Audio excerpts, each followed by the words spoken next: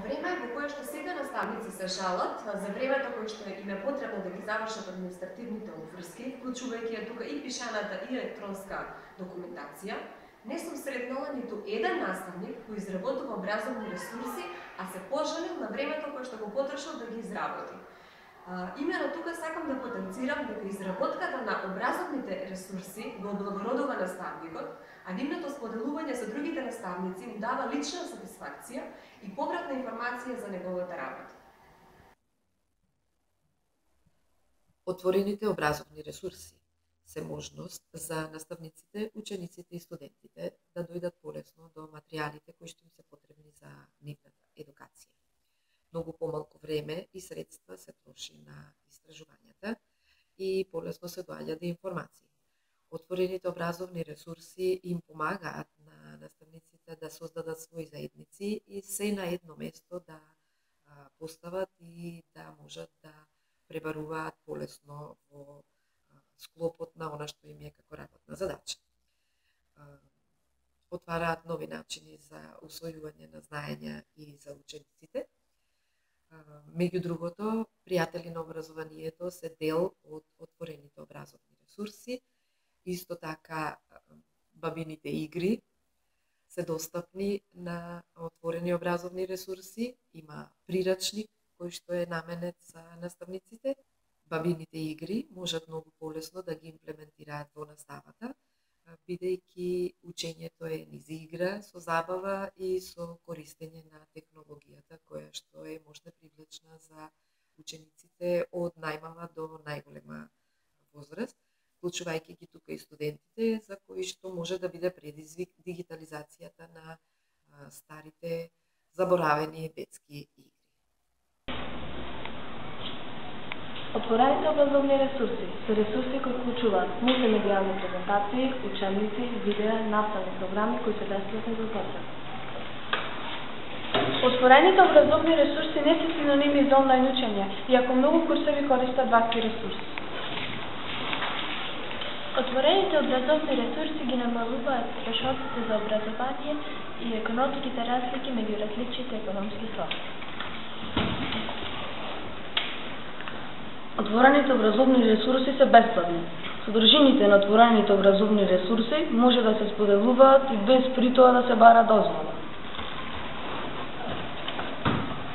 Можностите за плагиати на отворените образовни ресурси се безмалку непостоечки, бидејќи отворените образовни ресурси е достапен и за стручни проверки. Квалитетот на ОЕР гарантираат и самите автори со своето реноме.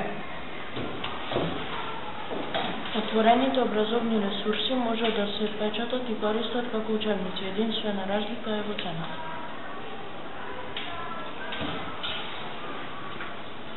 Отворените образовни ресурси овозможуваат споделување на знаења и на средства кои ги помагаат учењето и истражувањето.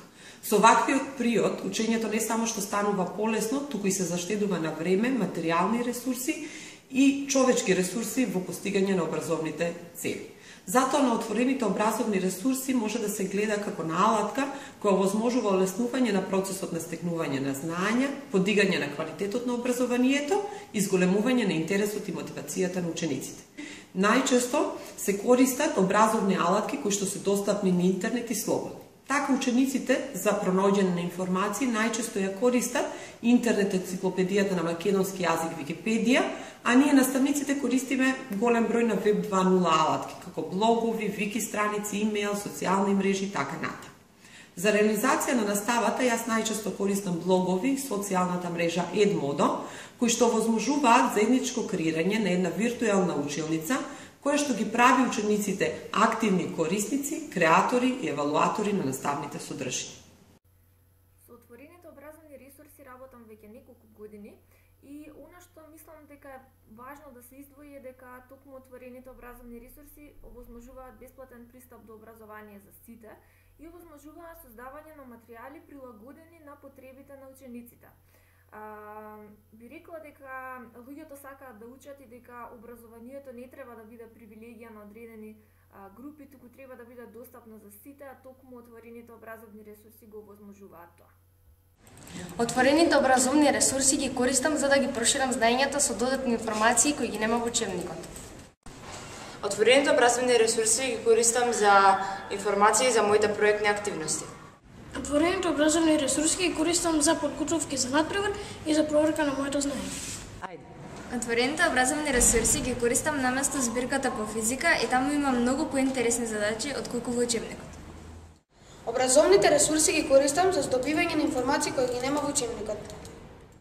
Поздрав до сите поддржувачи, корисници и создавачи на отворени образовни ресурси. Правам за да им го олеснам учењето на учениците, а исто така да им го олеснам поучувањето на наставниците.